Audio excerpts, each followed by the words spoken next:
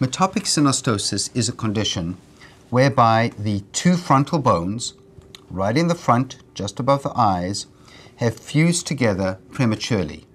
The resultant head shape is often very abnormal, and the term that we use is trigonocephaly.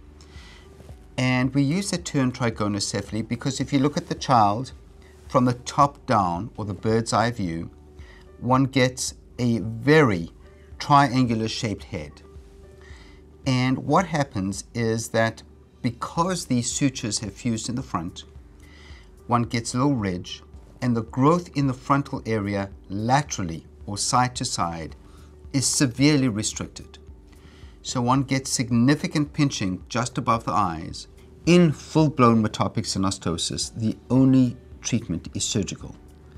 And this involves a major anterior reconstruction, usually by removing both frontal bones. That's called a bifrontal craniotomy. And then with the help of our plastic surgery colleagues, all of whom have excellent expertise dealing with facial abnormalities in children, often we will do a fronto-orbital advancement. What that means is that we take off the top of the orbit over here, the bone just behind the eyebrows, and move it a little forward, because in metopic synostosis there's often a swaying back of the side of this frontal bone, and that can cause poor coverage of the eyes. So this procedure is typically done as a combined neurosurgery, plastic surgery procedure. The goal of the neurosurgeon is to safely remove the bones and protect the underlying brain.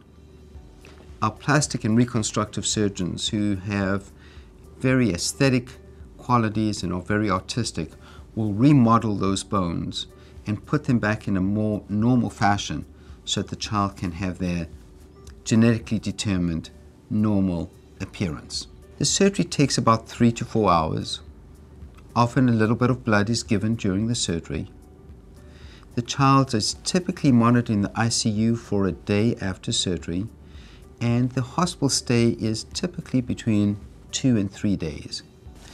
Children's Healthcare Atlanta has all the personnel, equipment, and expertise that is needed to safely and effectively treat these children, both in the operating room as well as post-operatively out of the operating room as well.